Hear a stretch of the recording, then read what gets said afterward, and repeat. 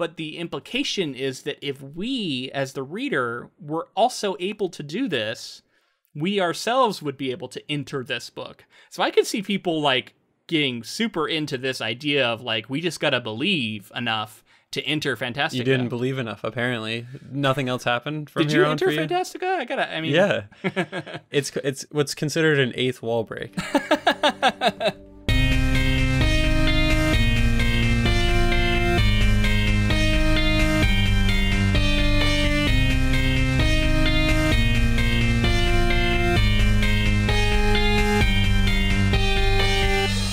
Welcome, friends, to episode 191 of the Ink to Film podcast, where we read the book and then see the movie. I'm Luke. And I'm James. And this week we discuss Michael Ende's 1979 novel, The Neverending Story. All right, James, here we are. You promised it last week. Go ahead and regale our listeners with a rendition of the song. Never-ending story. Just that alone, I think, is worth it. I actually don't remember the tune of it. I'm gonna be excited to watch the movie and have that. Oh, you'll remember it. Reminder. Once we watch it, it'll be lodged in there real nice, deep. Perfect. Like, my only memory of it right now is coming from Stranger Things, who references it. Yeah. Which, wait, you're saying perfect. Your only memory of any of this story, or just the song? No, just the song. Like, I remember some of the movie, but the music, for whatever reason, wasn't something that lasted in my brain. Okay. I'm sure it'll be unlocked when we watch it, and I'll be like, oh yeah. But yeah, I'd never read this book before. First time.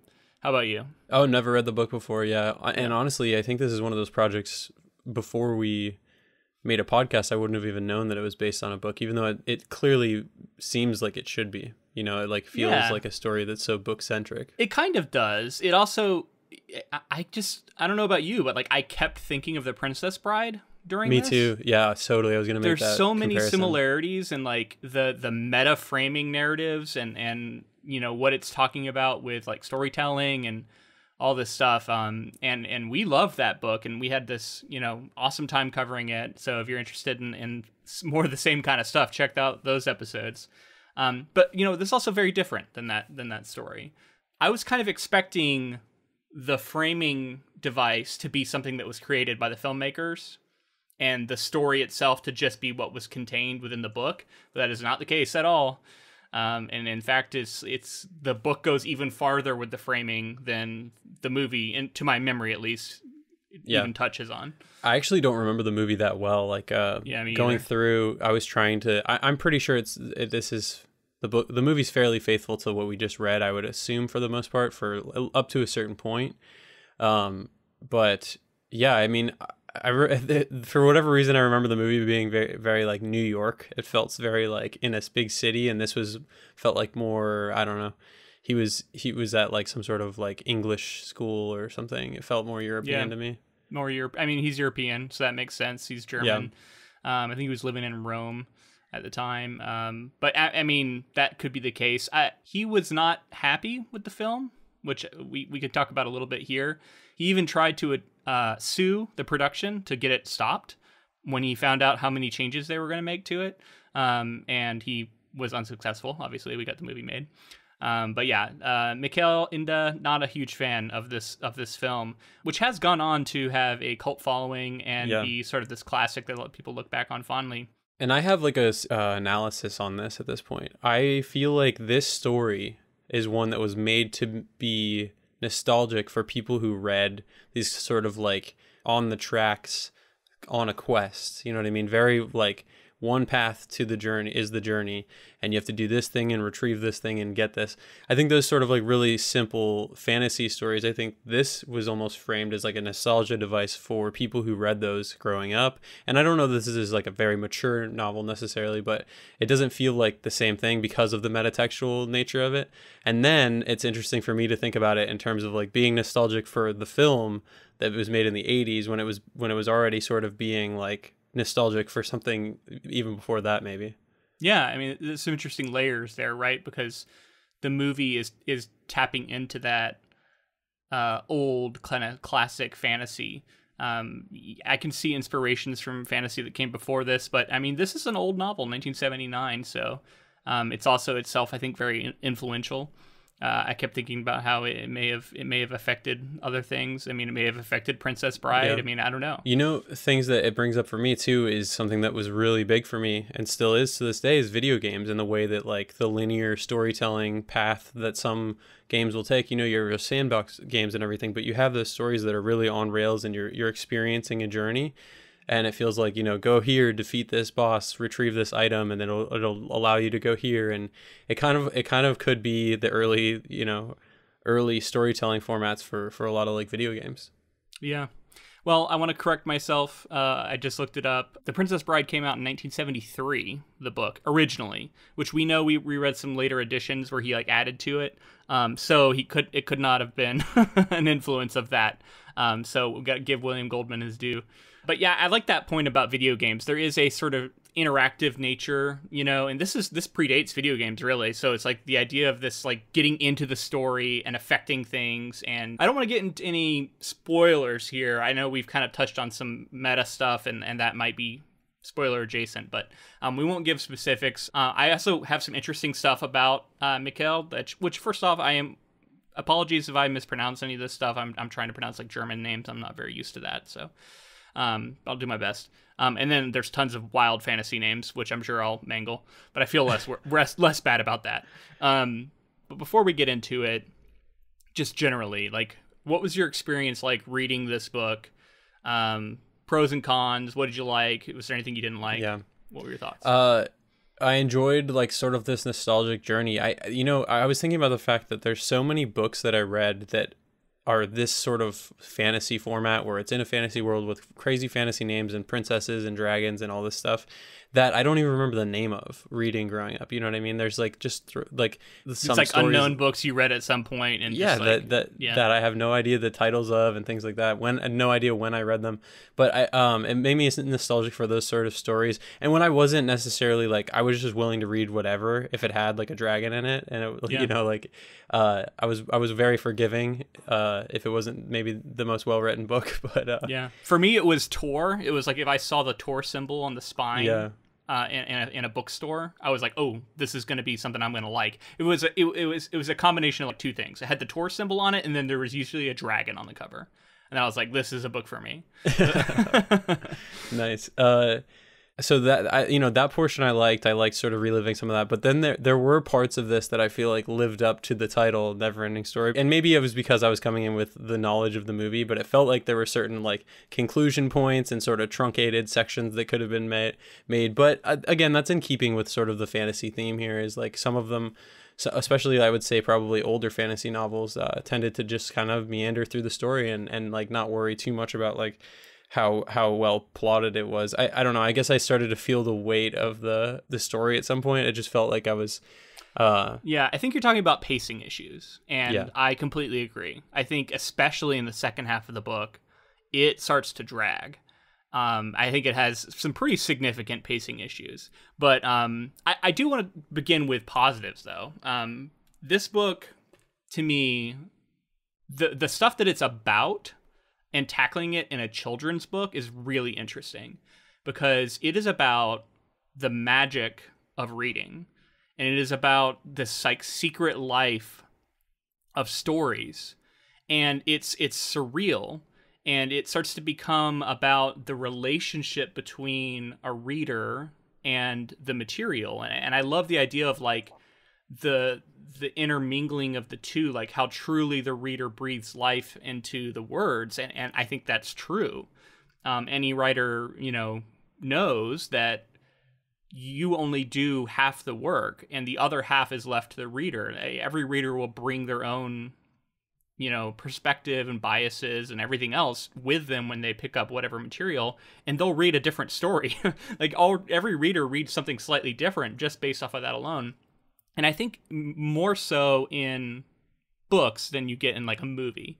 I feel like movies, obviously there's lots of areas for interpretation, but the nature of having so many things you can like see and point to and go, look at that, versus the interpretive nature of text, right? Like it all exists in the realm of our imagination, which is what this book's all about. It feels to me like filmmakers take their interpretation of what they're reading off the page and give you their experience of having read something. So they're like, this is my version. It's like, this is what I imagined, so I'm going to put it on screen.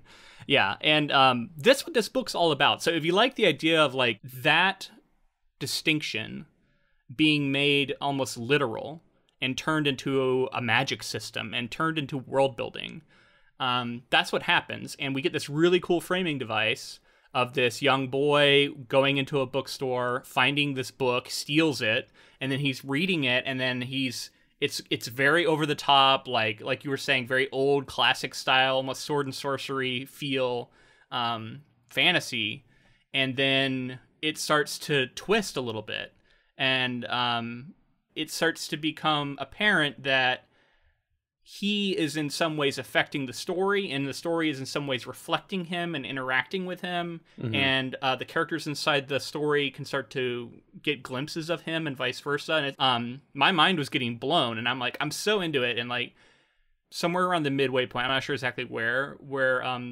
it feels like the end of the book, and it feels like we start a second book. Agreed, so I completely agree with you there. I think this book would benefit from being split into 2 volumes.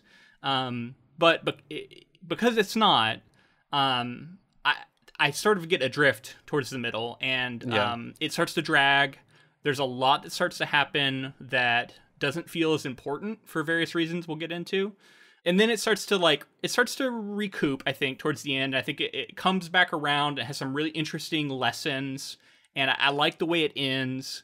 But there is a bit of a slog chunk in this book that is a little bit tough, and it's the one like misgiving I have the book that about the book that keeps me from giving this like glowing recommendation. Everyone should go read it, because I was ready to give it that pretty early on because I was loving everything. But then that just holds it back a bit for me. Yeah, we're just traveling to too many locations too quickly. It feels like we're just kind of like flying by situations and going back to places we've been before, and all of it just so much. It felt like it could definitely have used another additional, I don't know, been its own book, and it had an additional like 50 pages or something to sort of like slow things down a little bit, because I feel like the pacing isn't the same in the first half and in the second half. It doesn't feel like the same kind of book. I have some interesting like theories about why that may be the case, which we can get into once we get into actual spoilers. The way that this story sort of engaged with like losing yourself in a fantasy story, how that can be so exciting and magical, and then how at some points it can be, overtaking your life, and like how anything and stories in general can start to become a negative, and it's sort of like your real life and the world that you live, and all these books and all this entertainment that you consume, like they can coexist, but there is a fine line somewhere to sort of still address the things that are going on in your own life, and then lose yourself in a fantasy story for the escapism sometimes, and how the two can reflect each other as well. Like you can learn something about yourself that can help you deal with something in your real life in a fantasy story that you were never expecting to learn.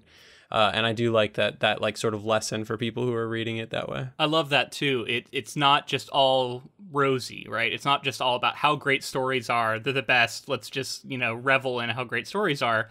There's a bit of that, but then you're right. There is definitely also here's the dangers of it. You can lose yourself. You can, if you start to fail to take the lessons that you learn in the fiction and apply them to your life, then you'll lose your memory, and you'll sort of become hollowed out, and you'll become distance from yourself, your true self, I guess. And there's a danger to that. And then also the idea of like fiction has this power to change belief and to change people's minds, but it is shown as being both a positive and a negative. Like it can also be what will lead people to do evil things and lead people down the wrong path.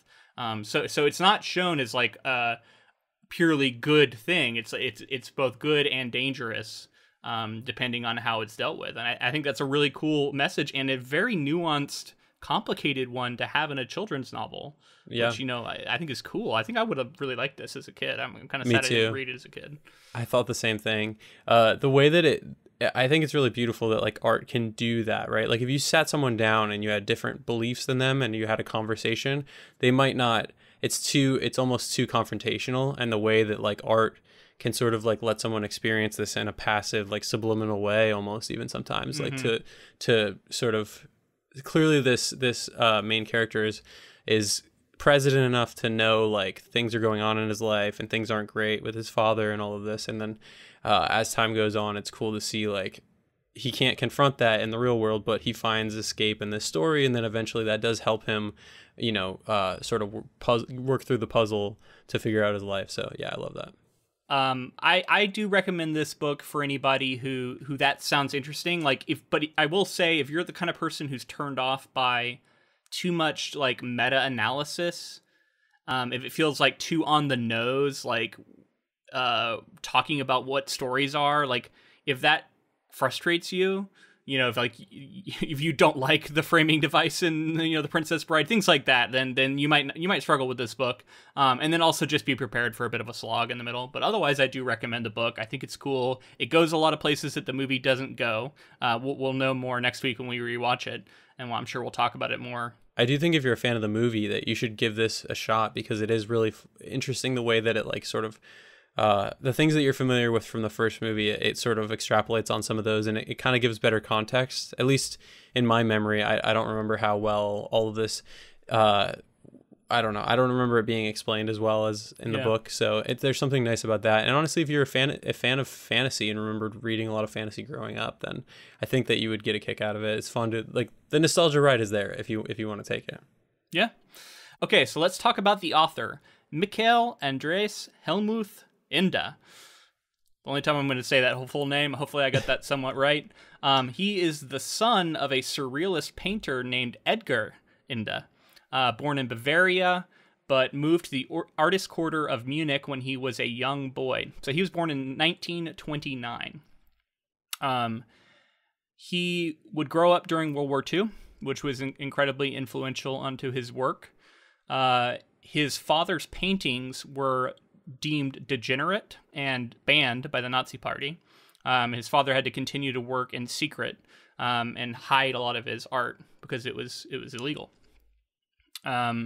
He experienced, Michael experienced his first air raids at the age of 12.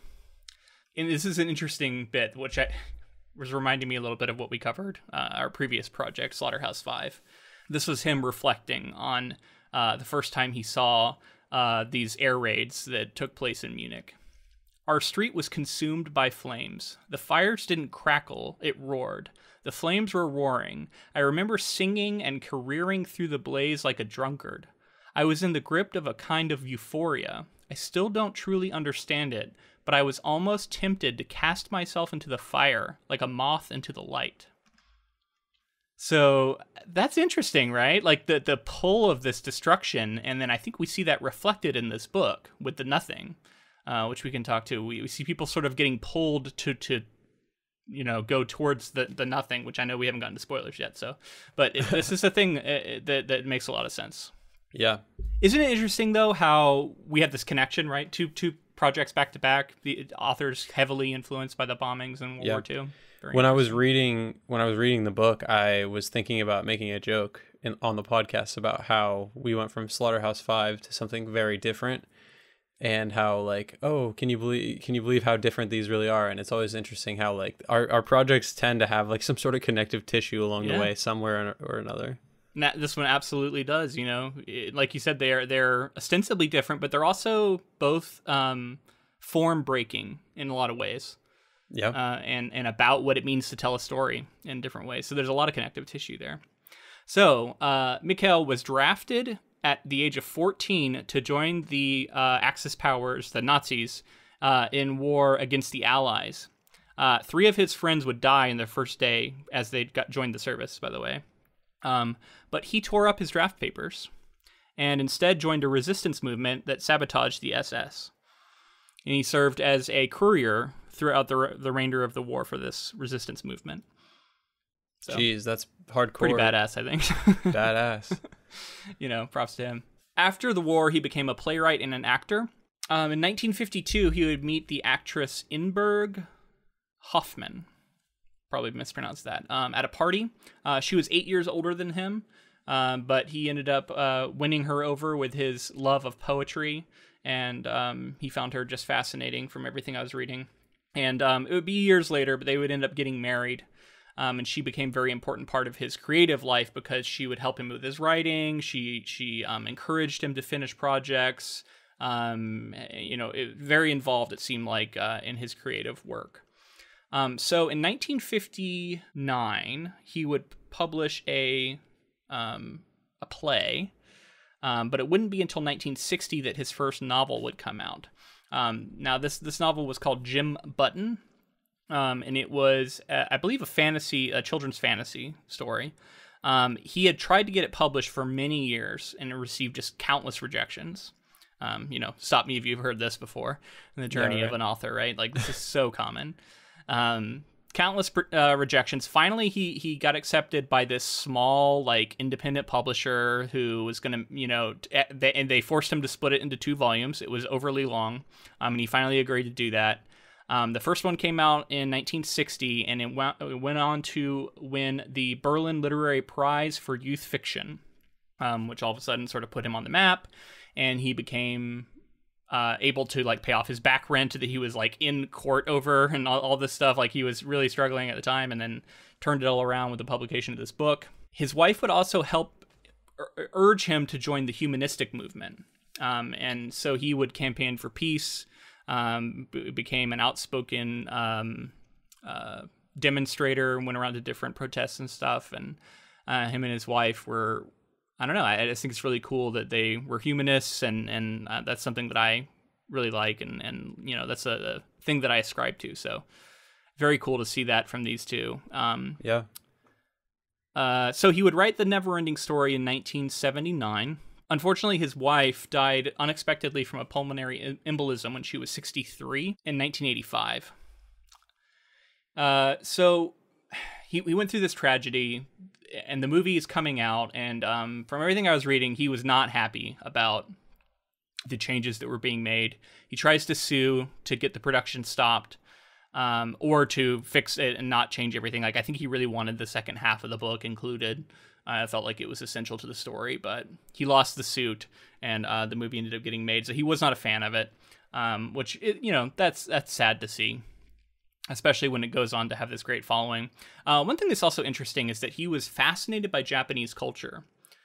He traveled to Japan many times, and he ended up remarrying after his wife died. I think after 4 years after her death, he remarried a translator who worked on translations of his book from German into Japanese. And his books are incredibly popular, not only in Germany, but in Japan. Apparently, he's more famous for his books in both Germany and Japan than the film, which is what most English speakers know the Neverending Story as.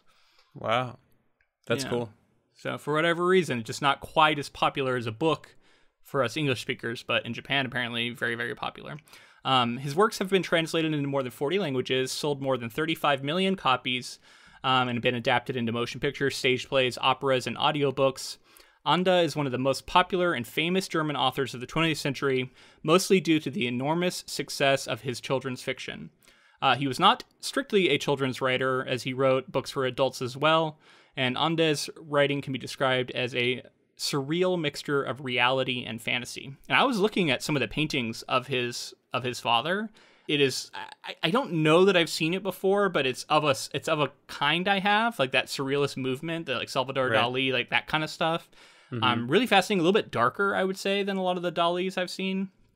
Very cool. And to think about his father, who's like having to secretly paint, labeled a degenerate, and then his son who grows up and has this book that's all about the nature of art and its power and how it interacts with us. And I don't know, I just feel like he had a ton to say and a lot of interesting ideas about imagination and the power that art has and the role that it plays in our society and in our lives. And when I think about all of that, it makes me like this book even more. Me too, yeah. The idea of having a surrealist painter as a father and just like walking around the house and seeing these, and how that must like inform so much of your life and like what I don't know, the way that you approach art, and clearly it did have an effect. Yeah, I mean, a lot of the fantasy in this book feels almost surrealist, like a surrealist painting, like loosely explained, bizarre, just like strung together and loosely connected. Things don't like make logical sense sometimes. It just go with it. Like, so I could totally see that influence. We got to move on to talk about the plot, but I just want to end on this quote. I thought that two quotes that I thought were really interesting. One, when talking about his writing, he said, quote, "It is for this child in me and in all of us that I tell my stories." And then he went on to say, "My books are for any child between 80 and 8 years old." So, nice. You know, he faced a lot of criticism from people who were saying he's not like a serious literary mind because he wrote for kids. And that was something he pushed back against for a long time. And that he said, you know, writing fantasy and writing children's literature in particular, like a lot of people didn't want to take him seriously as a writer. And I could see that was very frustrating. Also, did not have any children of his own. I don't know if there was a reason for that, but I think it's interesting when you consider like Dr. Seuss we talked about didn't have any kids. Like some of these children's authors, I think Where the Wild Things Are, Marie Sendak, also no children. So, you know, it's interesting, like this reclaiming of youth by these authors who don't have children of their own. I don't know. It seems like there's an interesting correlation there, at least. Yeah, definitely. So you were talking about darkness in the father's painting too, which I want to say, like this story does have an undercurrent of some pretty dark stuff. And it allows, and I think that's to be respected in some children's stories too. Like, I think kids, you know, I'm just going to say this in this episode and we can readdress it in the film episode. Like, this story terrified me and made me face my mortality, I think, for maybe the first time in my entire life. Yeah. And like, the story has that in there. You know, it's not just the film that does that. So I think it's to be respected when you take it seriously and have danger and like death potentially and some of that other stuff in these stories, because it is formative for kids and you know, it lends it a lot more weight because it's realistic in that way. Yeah, I mean, very heavy. There's a point early on where Bastian goes into this bookstore and the guy, Coriander, I believe, the guy who's owning the store, tells him, "We don't have any books for children here." And I just thought it was a cool little nod to how, like, when you're a kid, like, you want to read. I wanted to read adult stuff, you know, like I want, and so the idea that like he's kind of saying like what we're reading isn't really a children's book, even though ostensibly it is. I don't know. It's kind of operating at this instant space between what you would expect for a children's book and definitely a lot more adult or serious topics. Yeah, and even just outside of like mortality stuff, like there's plenty of dark, really ominous, like existential threats and things that as a kid you're like, holy shit, like what the fuck is going on? Yeah. And you know, and maybe some of it to the detriment of the story, for a child, you know, who's reading this. I can see that maybe some of it would be above your head, or you might find it a little bit boring. I don't know. Like, I wish I could like have you know, a 12-year-old me chime in on the podcast and let me know what he thought of it, because I think it would be a very different read than what I was able to take away now from it, you know?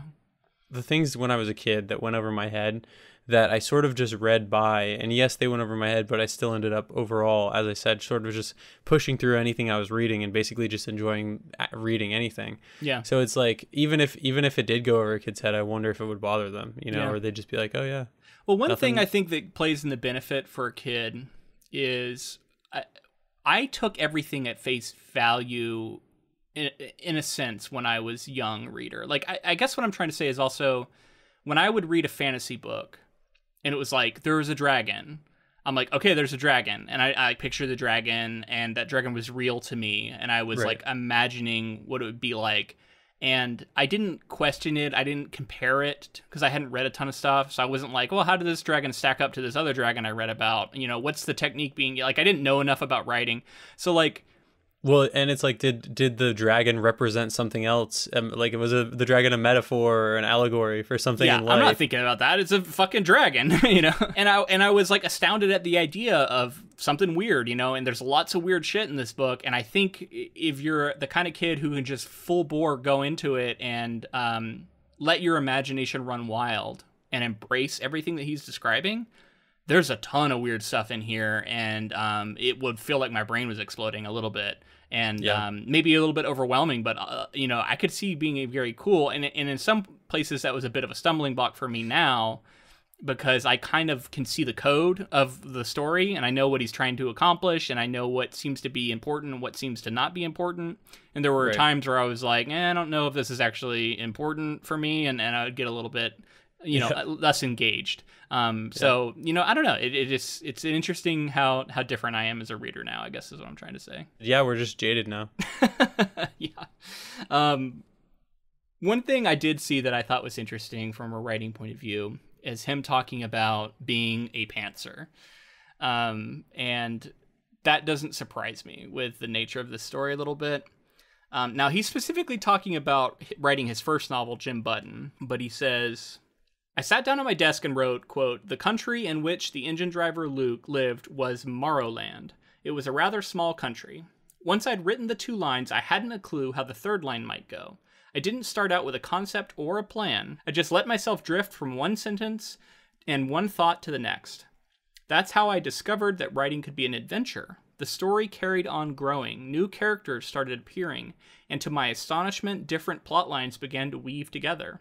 The manuscript was getting longer all the time, and was already much more than a picture book. I finally wrote the last sentence 10 months later, and a great stack of paper had accumulated on my desk. I think that's interesting because that shows sort of his method, right? Of just following his strings of thought. And remember that part that I was saying we were jumping from place to place and going all over? I think I know why now. Yeah, he's just going. He's not plotting this out. He's not thinking about any sort of structure to me. He's just like, I'm just going to write the next thing and then the next thing and then this thing happens and then this thing happens. And there gets to be a lot of that at times where it's like, they go on adventures, and then this one thing leads to the next thing, and leads to the next thing, and they're loosely connected, and it doesn't really feel like there's this big plan necessarily at work all the time. But, it comes back around, and like I said, it has a satisfying ending, so props to him for being able to do that, because that can be very difficult. I also am a bit of a pantser when it comes to my writing. I wouldn't say I'm quite like this. I'm somewhere in the middle. I try and have some plans about where I'm going to go without necessarily knowing everything. But this is very like, I don't even know anything. I'm just writing sentence after sentence. And that can be very difficult to do, to write into the darkness like that. Yeah, I assume at some point he must have thought, okay, I have an ending in mind, and it's just sort of like getting there.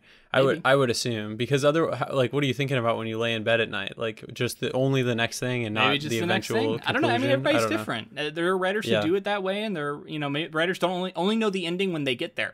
Sometimes, Yeah.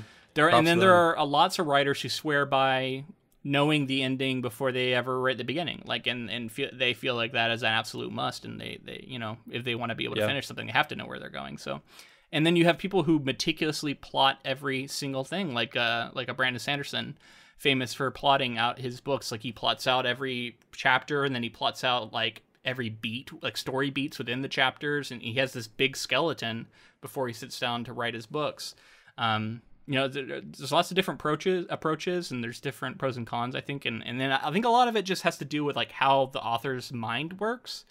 Because that, to me, like I think about that and I'm like, that could never work for me. So it's just like my brain doesn't work that way, and a lot of people's don't. So, I think it's more about finding what works for you, which is something I'm still trying to do, I should say. Always on a, never-ending journey to find how to do that. So we got to get into some plot here. So the book centers on a boy, Bastian Balthazar Books, an overweight and strange child who is neglected by his father after the death of Bastian's mother. While escaping from bullies, Bastian bursts into the bookstore of Carl Conrad Coriander, where he finds a book called The Neverending Story.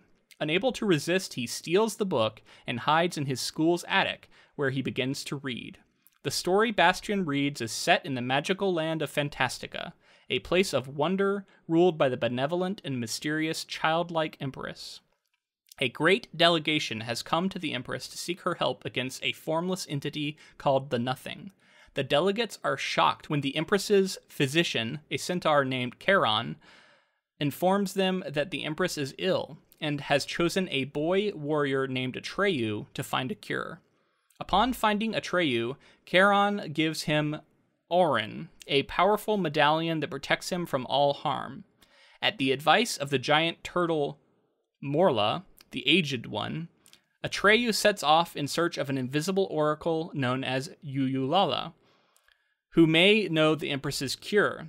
In reaching her, he is aided by a luck dragon named Falkor, whom he rescues from a creature, Yggdrasil the Many. By Ululala, he is told the only thing that can save the Empress is a new name given to her by a human who can only be found beyond Fantastica's borders. Okay. I was trying so hard not to laugh. So many names, and they're wild names. Yeah, for sure. To be expected, I guess, in a fantasy story like this. Do you think that he thought he was really clever when the character's last name was Books, B-U-X? Maybe. I don't know. Here's the other thing we should also say. We are reading the translated version of this, not in the original German. So that's true. I don't know how much of this. One thing that was really interesting in my copy of the book, and I'm sure in all copies, every chapter begins with like a big letter. Like this is a frequent thing where like the big letter is the first letter of the first word in that chapter, but it's A through Z in order. So the very first chapter begins with a big A, the second letter begins with a big B, and it goes all the way to Z. The final chapter begins with a big awesome. Z. I didn't even realize that. And what's interesting is like, how do they translate that? Like German uses the same general alphabet as we use, so I wonder if that must be true in the German case as well, and that must have been a challenge of translation to make sure everything still made sense, but yet could maintain that trick. I don't know. Well, yeah, you're gonna have to make some choices, right, to change words in that way and be so specific. Yeah, but maybe they just started it with like a basic word. I don't know. Well, sometimes it is. Yeah. A lot of times it's a name. I don't know, like to what end, other than just being. It's kind of cool. I guess it's like it kind of gave me a sense of like, oh, I'm curious to see how he's gonna do the next one. So I was kind of curious for that reason. It's fun. But yeah, I mean, let's talk about it. Like this entrance into the story, Bastian. Maybe let's start with the framing device. What did you think of Bastian and his journey into the bookstore? I loved it, honestly, and I'm not ashamed to admit that like I was really getting sucked into his story. And then when we first jumped into the fantasy story, I was like, oof, here we go, because I was kind of like really fascinated with what was going on there, and I loved the sort of like heist that he did, and I guess it wasn't a heist, he didn't plan it, but he stole the book, and the way the interactions they were having, and he's like hiding in the attic, and I just found it to be really engaging. And then part of it is cool because I was looking forward to when we would click back out of the fantasy story to check in, and eventually I did. I clicked into the fantasy story as well, but I just love that framing device. I thought that was a lot of fun. And I also loved, there's a specific part where it's being talked about, like, if you haven't ever, like, snuck under the sheets to, like, read a book when you were supposed to be asleep or something like that. Like, that being said, like, that, I did that so many times. Yeah. And it's funny in hindsight to think, like, of course we need to get our sleep or whatever, but, like, I'm sure parents nowadays would be overjoyed with their kids, like, sneaking to read books and stuff. I don't know. Yeah. But that was something that, like, I very obviously did, and I thought that was pretty nice to get a shout out like that. I agree. Many a late night spent under a blanket with a flashlight or something, hoping not to, catch any attention while I'm trying to read. And it's not comfortable either. It's not.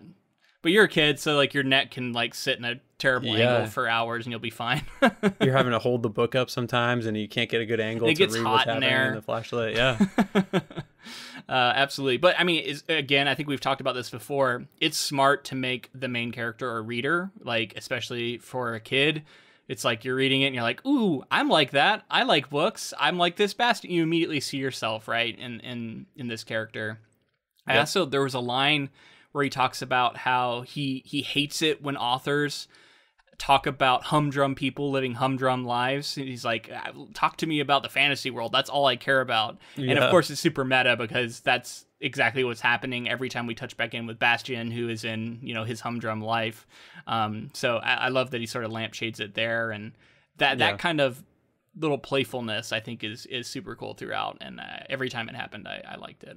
But yeah, I mean, I kind of remember some of these characters. I remember the big rock guy. That's one that definitely stands out. I think I remember there being a big rock bicycle, which is very silly and weird. And I think I remember that's in the movie.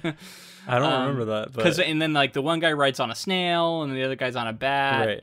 Right. These three messengers. And I thought they were going to be more important characters. But like a lot of characters, other than maybe Atreyu and Falkor, Like they get introduced, they do some stuff, and then they go away, and then like they rarely sort of circle back and become important again. Yeah, which it's nice for layering in characters and world building in that way, but also some of the time, like you said, I could kind of feel that these characters weren't going to stick around, and I was like, all right, let's see what's going to happen next. Yeah, what's going to happen with Atreyu? Which, by the way, in case anyone is aware of the band Atreyu, it is named after this character. Oh, sweet! I didn't know that like was confirmed. That's awesome. Yeah, they named it after this character. Very cool. Very cool. Which apparently within the story, I don't know if it means this in some other language, but Atreyu means like raised by the people instead of being. So I like that. That's cool. Yeah, and Bastian sees a lot of himself in Atreyu, yet he doesn't feel like he's as. It's like an aspirational version of himself, because he's like, oh, I'm not as like fit, and I'm not as brave, and I'm not as, all this stuff as him. But we're both sort of raised by the community, and he felt like after his mother died, that was true for him as well. And he feels distance from his father, who is clearly suffering from depression. I think it's described how like nothing matters to him. Everything's sort of, he's lost all joy, and he doesn't seem to care. You'll just find him like staring off into space instead of watching TV and stuff like that. And then you see the sort of force behind the destruction of this world is the nothing. And it's described as this sort of like deletion. It's this like, it is truly nothingness that is swallowing things up. I love the way it was described as like, if you were to look at it, it almost feels like going blind, like or like the way that it's not even that you're like seeing something black or anything come towards you. It's like a lack of anything. Yeah. Which is something we talked about this, I think, in Howl's Moving Castle. I think the door was described as being like that, and it's one of those things you can't really imagine, and you can't put it on a screen, so it can exist in this realm of imagination. I thought it was really interesting how he would encounter people who'd like lost limbs to it, and they would say that it wasn't painful, that whatever went in there was just gone now. Which is like kind of chilling. I don't know. It's like a spooky to me. Yeah, I definitely had a moment where I was thinking about that too. I was like, damn, like what would that be like? Yeah. And I don't know, to me, it does seem to represent like a depression, like that sort of like lack of joy and just like being very blah. Like, it's literally sucking the life out of everything. Yeah. Like, Yeah. Atreyu gets introduced now. Atreyu in the book is this like green-skinned like plains warrior, but a child. He's like 10 years old, and he gets tasked with this quest to go find a way to cure the child empress. And he goes on this quest, and we follow him, and we meet Falkor, which by the way, like I think is one of the probably most famous fantasy dragons out there. I think probably in the top 10, 15. Yeah, dog dragon. Yeah, this dog dragon. It's the luck dragon. It's described in the book. He talks. He doesn't have big floppy ears in the book, I don't think, which is how I kept imagining him, because that's what he has in the movie. The entire time I was imagining Falkor in the movie. Very interested to see that again, because I love dogs and I love dragons, and I liked Falkor a lot. But I also remember it being kind of weird and unsettling. Like it was like this weird blend of the two, and the way that like puppetry is a little bit like uncanny. So I remember it's like, as much as I liked Falkor, I was also like afraid of Falkor a little bit. Right. So this movie goes deep for me. There's a lot of roots of trauma in this, almost like there's like so I like this. I watched this movie a lot. We'll talk about it more, but and it also reminds me of a movie like Labyrinth, or like The Dark Crystal, like watching these like it's amazing practical effects and everything that's going on, the puppetry at work and all this stuff, but in some ways it's also really scary sometimes. Oh, absolutely. And like you said, even Falkor, just like the way that he talks, the way that it's just all pretty freaky when you're a kid. Yeah. And we covered Enemy Mine, I think, by the same director, and had a lot of similar effects. Yeah, Wolfgang Peterson. And I'll be interested to actually go back to the more well-known version, more well-known movie. Anyway, excited for that. But we got to talk about Artax, the horse. Yes. So Artax the horse talks in the book. I don't remember him talking in the movie. I could be wrong about that, but I don't remember him talking. He's talking to Atreyu, and he starts getting super depressed because apparently he's walking in the swamp of sorrow, and he starts sinking in, and he's like losing all will to live. And Atreyu is like, I don't feel that way. What's going on? And they're like, oh, you're protected by the medallion that the Empress, the childlike Empress gave you. And I don't. It's so weird. He's just like sinking, and Atreyu's like, let me help you. And he's like, no, leave me be. It's too late for me. I'm gone. And he's like, half of his horse head is like covered in muck, and he's like, one request: leave and don't see me die. It'll be too sad. And Atreyu's like, okay, turns around. And well, he does say, like, he attempts to give him the amulet, and he's like, no, I don't want you to risk it, like this happening to you too. But god damn if it isn't sad. I mean, he's sad, and like Bastian is weeping in the real world, so it is supposed to be a sad moment. But it's a weird moment, and it comes out of nowhere. And definitely doesn't hit me like it used to when I was a kid. I'll say that, but still.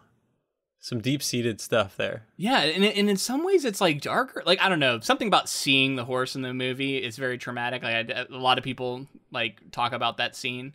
So I'll be curious to compare the two. But having him talk the whole time and sort of narrate his own, like, well, here I go. I'm a lost cause now. I'm sinking in. Better just leave me behind. It was really weird. Very, very weird moment. I mean, so much happens. Like, we I feel like we're flying by all kinds of stuff, but it's like, it's so many times like Atreyu and then later Bastian, they're like just like encountering some big fantasy creature and having a conversation with it. Like, this big turtle. And every time they like basically gives them like a breadcrumb of like, this is the next place you need to go to get this next thing you need. And a lot of the story works that way. And so it has this sort of adventure feel throughout. I liked getting more of the world. I liked fleshing it out in this way. The childlike Empress is an interesting character, and the interesting idea of having this like ancient entity sort of be benevolent and like seeing over all. And yet she's like losing her power seemingly, or like dying. She's like a figurehead too. I actually liked it because I was thinking about how in so much of our fantasy, it's sort of like props up the idea of a monarchy, like one just like all powerful ruler who has, everybody's best interest in mind, and how like what we should really want is like Aragorn at the end of Lord of the Rings. We want like the good king, not a destruction of the monarchy. But what's interesting here is this childlike Empress doesn't ever command anybody to do anything, really. It's more like suggestions and but then also like. Yeah, she has this like weird, like hands-off approach to everything. Apparently, so she's a ruler like more as like a figurehead, like almost a spiritual ruler. Yeah, like a god. Because everybody sort of worships her, and they see her as like the reason they exist.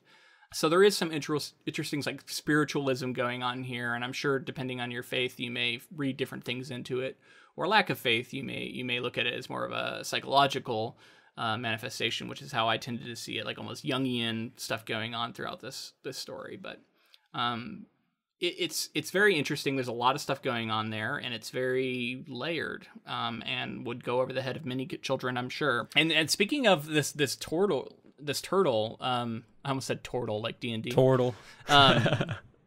This turtle, I thought it was fascinating how the turtle, I said it again. The turtle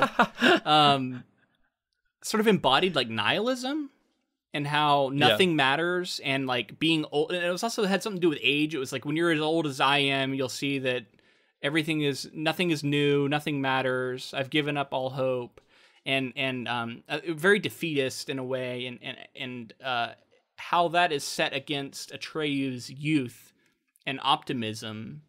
I think says something about children's literature, right? And like why people find it important to impart lessons onto young people, I think, through children's literature. Like how like children are the future kind of thing, right? And like how sometimes older people can be more jaded and maybe unwilling to change, and how people who are younger still have hope and still are more able to mold, I guess.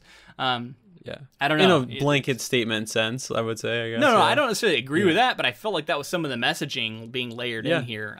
Could be. I think it's something you have to fight against as you get older, right? Like you have to fight against getting too set in your ways and unwilling to learn and unwilling to grow anymore. And to me, if I ever felt like I've arrived as a person, I have no more growth to have, like then I'm doomed to failure at that point. Like we should always be trying to improve ourselves, and I think that's a lifelong endeavor.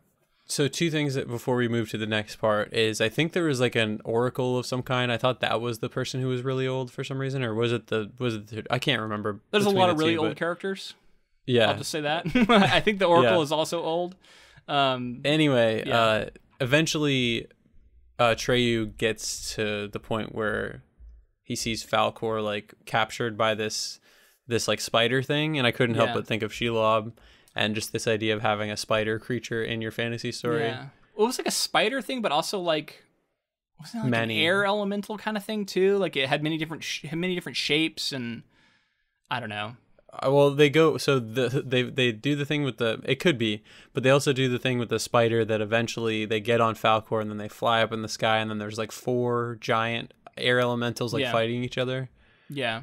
So that happens. There's that too. I don't know. Yeah. And then he loses the thing, and we already talked about it in the we can't go over everything that happens. I'm just realizing that right now. It's just not possible. It'll take too long. One thing before we move on, this introduction of a figure outside the book, right? This is where it first gets introduced. And it's like, we need somebody to name the Empress. And all of a sudden, like, the spotlight shifts to Bastian, right? And he's like, wait a minute, who are they talking about? And he starts to go, well, it can't be me. I just thought that was a really interesting fourth wall breaking moment, where the story comes alive and says like the savior that we've been looking for is actually you, the reader, and points at Bastian. And I don't know, that was a very like whoa moment for me. And I think where it deals with this is going to be the biggest change, right? Like going forward, what happens with Bastian, I assume in the movie, I have very little memory of it compared to what happens in the book. I think is going to be the biggest departure. Yeah. I can't remember how it's dealt with. I just know, I can't remember, honestly. I think there's some in and out. I don't remember how specifically they engage with him in that way, but these are some of my favorite parts is when he's like, he like gets the name right away. He's like, if I was to name it would be Moonchild, like right away. He's like engaging with it and thinking like, oh, if I could do something, I would do this. And that's a trend for a little while here. Yeah. Okay, so, well, we've kind of gotten into what happens next, I'm realizing. So let me go ahead and read the next section. As Falkor and Atreyu search for the borders of Fantastica, Atreyu is flung from Falkor's back in a confrontation with the 4 wind giants and loses Arin in the sea. Atreyu lands in the ruins of Spook City, the home of various creatures of darkness. There, Atreyu finds the wolf Gmork, chained and near death, who tells him that all the residents of the city have leapt voluntarily into the nothing. The Fantasticans there are becoming lies in the human world. The wolf also reveals that he is a servant of the force behind the nothing and was sent to prevent the Empress's chosen hero from saving her. Gmork reveals that when the princess of the city discovered his treachery against the Empress, she imprisoned him and left him to starve. When Atreyu announces that he is the hero, the wolf laughs and succumbs to death. However, Gmork's body seizes Atreyu's leg in his jaws. Meanwhile, Falkor retrieves Arin from the sea and arrives in time to save Atreyu from the nothing. Falkor and Atreyu go to the childlike Empress, who assumes that they have brought her rescuer. Bastian suspects that the Empress means him, but cannot bring himself to believe it. When Bastian refuses to speak the new name for the Empress, to prompt him into fulfilling his role as savior, the Empress herself locates the old man of the Wandering Mountain, who possesses a book also entitled The Neverending Story, which the Empress demands he read aloud. Bastian is amazed to find that the book he is reading is repeating itself. Only this time, the story includes Bastian's meeting with Coriander, his theft of the book, and all his actions in the attic.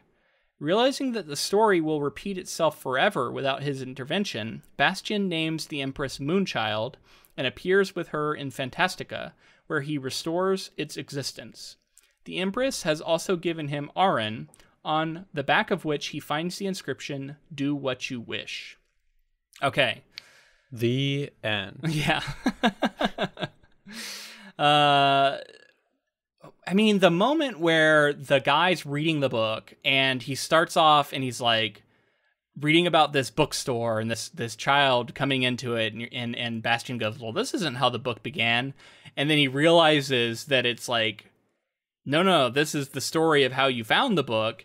And the way he's like written into the story, I just think it's super cool. Like it's like it's so good, very meta moment, because like you expect it to start over within the story world, but no, it starts over the actual book.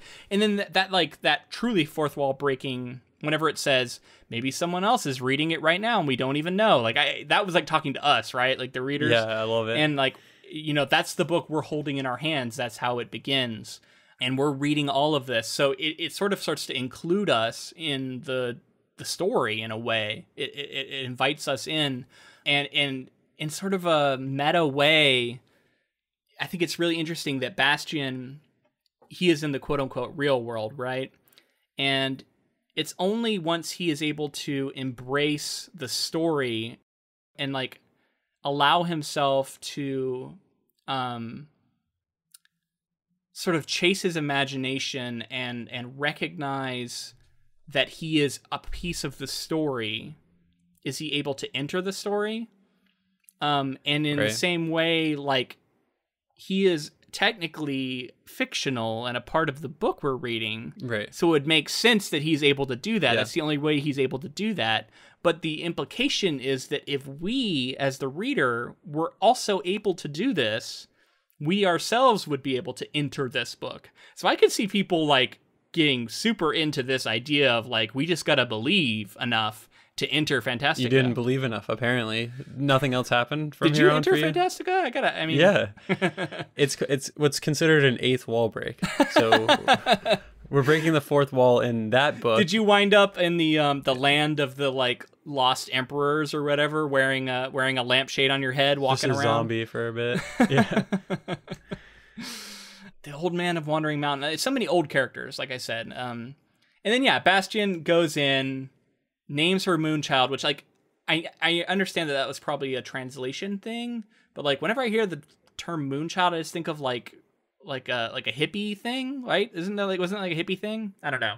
It felt very hippie to me. Yeah, something like that. I guess to go back to something we talked about before, was getting a lot of, like, Native American, like, sort of things that were like our main character, or one of the main characters, Atreyu.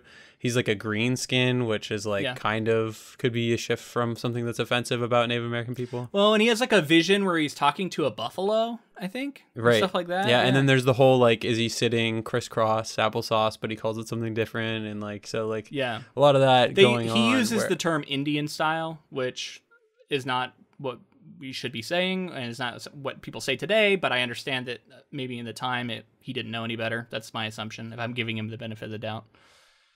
Right. So there, like, I can definitely see maybe Moonchild he's like pulling that as something that he wanted to do. Well, and he wrote this in 1979, right? And I'm sure he was affected by the 60s and early 70s and what was going on with all that. But again, it's German, so maybe Moonchild means something different in German. Something different. Yeah, totally. Could be.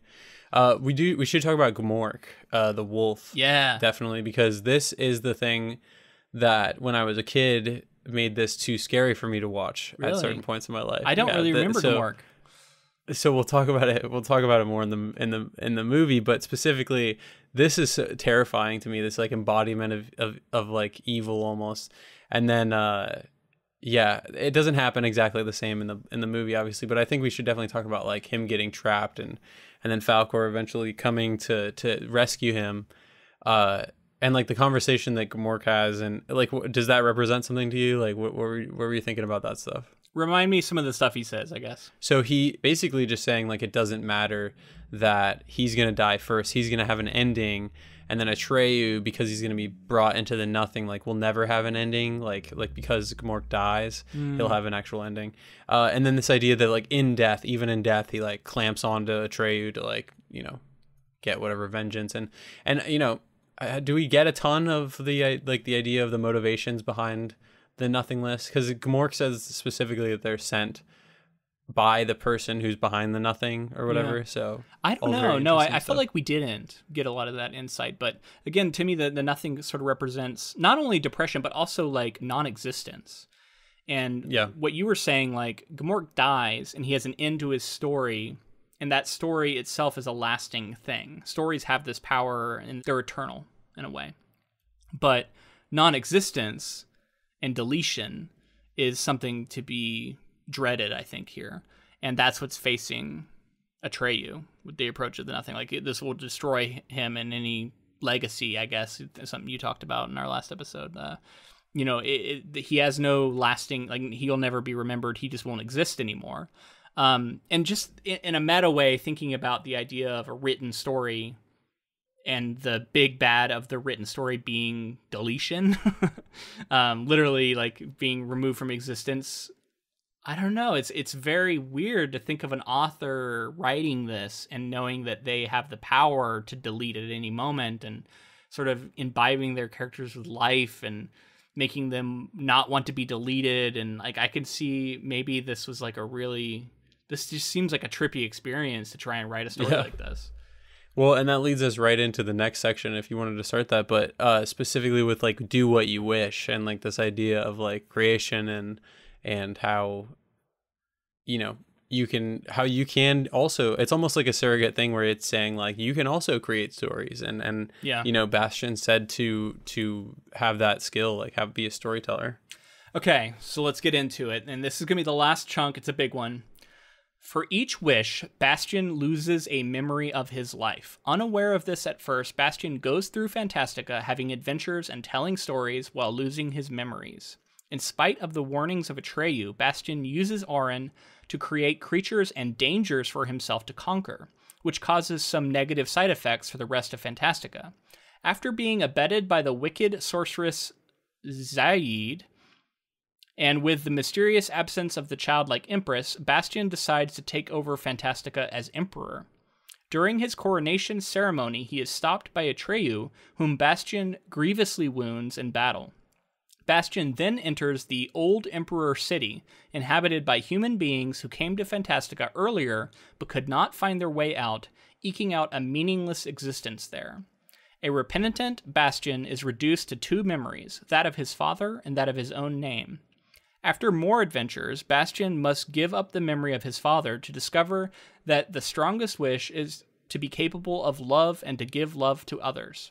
On the verge of losing his final memory, Bastian is unable to find the water of life with which to leave Fantastica with his memories. Here, he is found by Atreyu.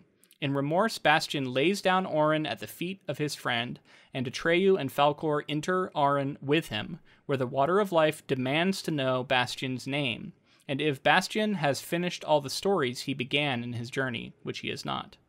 Only after Atreyu gives Bastian's name and promises to complete all the stories for him does the water of life allow Bastian to return to the human world. After drinking the water of life, Bastian returns to his original form and feels comfortable and happy with it. He returns to his father, where he tells the full tale of his adventures, and thus reconciles with him. Afterwards, Bastian confesses to Coriander about stealing his book and losing it, but Coriander denies ever owning such a book. Coriander reveals he has also been to Fantastica, and that the book has likely moved into the hands of someone else, and that Bastian, like Coriander, will eventually show that individual the way to Fantastica. Okay, so that's the rest of the book. I like how in that summary itself it was like, and then he has more adventures. Those adventures are significant. Like, there's so many things that happen in this. It's another that was half the book that you just read the That's summary half the for. book, yeah. Like, at least not half a third of the book. That's half the book. Yeah. And so many things happen. There's all this stuff that happens almost as like a creation, as like the whole sort of world of Fantastica is gone, and he enters and he's in this garden and he's speaking with this lion, and he ends up almost creating Fantastica out of boredom. He's like, I want to go back there, and he wishes for it, and he's starting to learn of his powers within this world, and he learns that he has the power to wish things into existence. There's literally like a grain of sand or something from Fantastica that's like remaining, and then he like proliferates it out and creates vegetation. Yeah, he almost has this Big Bang moment, right, where it's just like all this stuff starts growing out of it. So it's more like plant-like, and it grows like while he's asleep, and like, and he's making these wishes. So there is like this undercurrent of like feeling a lot of shame about your body, but I think it's cast as like a shame. Like he it's bad that he feels that way, and he shouldn't. But I don't know. I was getting some of that, like, I think by the end it was, right? yeah, right. But like, he also, like, he just desperately wants to be like a good-looking, strapping young lad instead, and so he becomes that in this fantasy version of himself. And he starts getting like everything he wants when he's in this fantasy world. He can just basically wish things into existence. He's like, oh, I want to be brave, so I need to have something to fight against. I want to be, you know what I mean? Like, he just like starts inventing problems for himself because he gets bored. And he is this like kid with god powers, essentially. And he's extremely powerful. And when you have a character who is like literally a godlike character, able to just like bend reality to their whim, that is inherently a difficult character to write in a way that is going to be super interesting, I think. And because of that, I think, especially for an extended period of time, I think it was like a this. mistake to spend so long in this state. This is the part of the book that should have been truncated. I think if you know, for what it's worth, I believe this second half of the book could still be just as powerful with some significant whittling down. Because a lot of the adventures he goes on, some of them are cool and have certain sort of moral moments that are interesting, but other ones, I don't know, they just don't feel like they really have a place, and it just felt like padding, or like he's telling himself the story.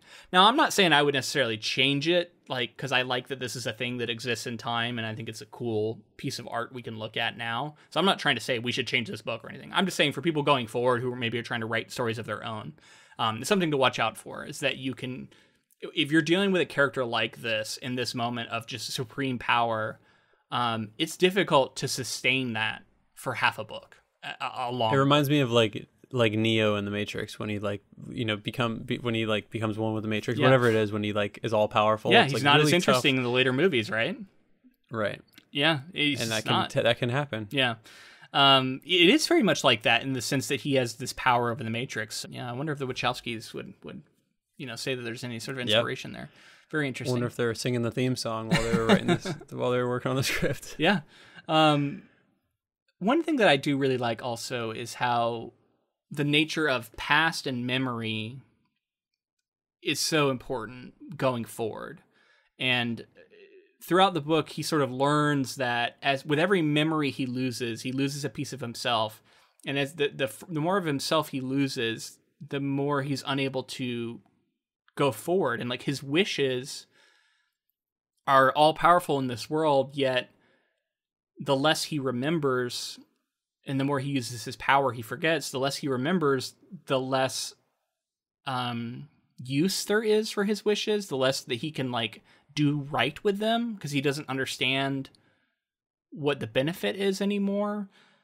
And you take that, and you also take the sort of the fictional beings leaping into the nothing and turning themselves into lies to enter our world. And there's just a lot being said about the nature of stories and the nature of our interaction with them and what we can learn from them and how we should sort of approach them. Think about Ende growing up with Nazism and how, I mean, I'm sure propaganda and lies were a constant thing that he saw everywhere in fictions that people were inventing and other people were believing, and it were deadly.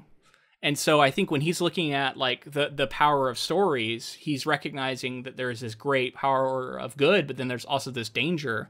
And it was interesting that the idea of the lies is like the stories themselves choosing to come out with some sort of agenda turns them into lies, whereas there was like a more holistic way of doing it where like they're welcomed out by the human. I don't know, there's like it's very surreal. It's like all this like stuff that's very meta and like metaphorical and turning it literal, which is very fascinating. And I think as a kid, it would have also gone over my head. You know, I'd just be like, okay. Yeah, this is a children's book, you know, like all that being said, you know, which is pretty wild. But there's a lot there to sink your teeth into as far as just like metatextual, philosophical stuff, which is cool for a children's book. I thought it was interesting how Atreyu is brought back and all of a sudden actually becomes kind of an important character again in the second half of the book after sort of being sidelined for a while. And he ends up being sort of the moral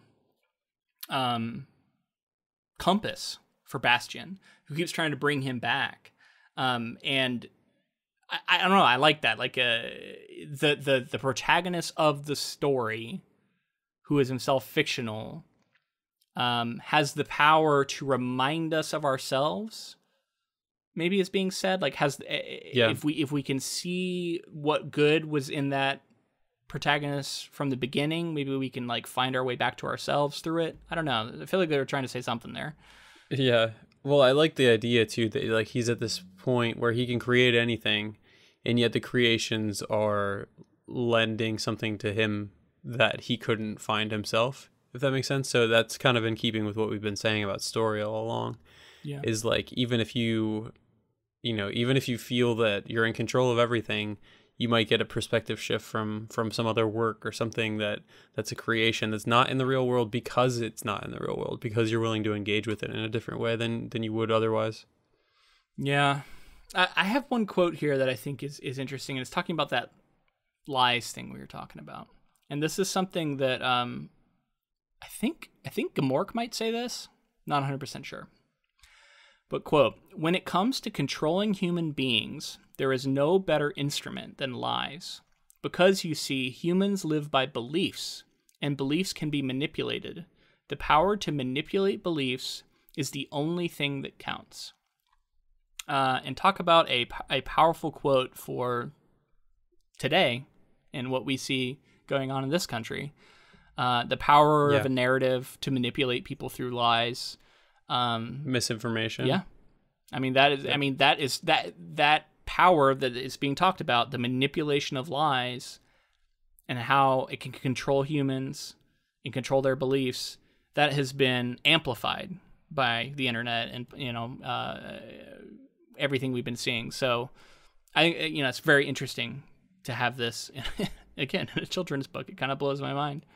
And it's kind of in keeping with what we were saying also, that it becomes a different book. It really is. It would definitely be like, I feel like if this was split into the idea of a sequel that was darker, maybe not even darker, but had more going on than the initial story, in my opinion, it just really like is in keeping with like the next step of the story, and it feels like it just feels different. It's a whole different arc for Bastian, right? Like this, right. Bastian in the first half of the book is about, he is the hero of the story. He learns that he is the one who can come in here and give the childlike empress a name and save her, and he can save this fantasy world, and he can be the hero of the story.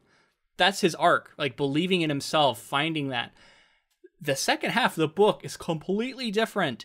He has now got god powers, and it gets to his head, and he starts like forgetting who he was, and he forgets his life, and he wants to just like be immersed in the fantasy world and forget about the real world. And he starts turning on his friends and becoming paranoid, and he basically almost killed Atreyu. Yeah, he almost kills Atreyu. Like I was thinking about how he's kind of being corrupted by this power, and there is this character who's to me kind of a worm tongue type character. This who comes in, is like, "Oh, I'll be your slave. Like I'll do anything you wish," and then starts whispering to him about how, Atreyu is going to try and take the amulet from you, and. I just kept thinking of Wormtongue and like Gollum a little bit. I don't know. There was some similarities to Lord of the Rings that kept popping up. Not a lot, but just here or there. And I don't know, just the corrupting power, the corrupting influence of power, I guess is what I'm trying to say. It felt akin to the One Ring to me. Yeah, no, I definitely see that. He encounters these ships at one point that are driven by like pilots who have like paired minds with other pilots to control these ships. And I was like, is this what inspired Pacific Rim? Like, did you think of that? Like the drift thing? Like, it was so similar. Like, there's just so many amazing little things. And I'm like, I wonder if, somebody grabbed that and was like, ooh, that's a good idea. Yeah. And I mean, ultimately, that's what we can see with the author, too, is like writing and being like, I have a great idea for another little segment. So many cool little ideas. Yeah. Yeah. And then you have these hollow iron suits of armor. And I was thinking about Full Metal Alchemist and like how he was very popular in Japan. And I don't know, there's just like, I don't know where the influence goes and where it doesn't, but I could see it potentially being far-reaching, Definitely, yeah. And there was one line, and I don't have it exactly written down, but it was about how these humans who have forgotten themselves, they forget their dreams, and their dreams become these like pictures that get into the ground, and he meets this like miner who mines out these pictures.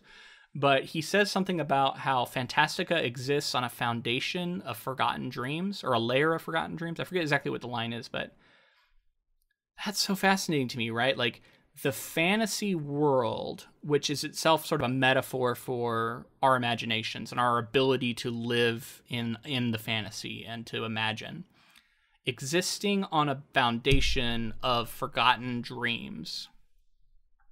What does that mean?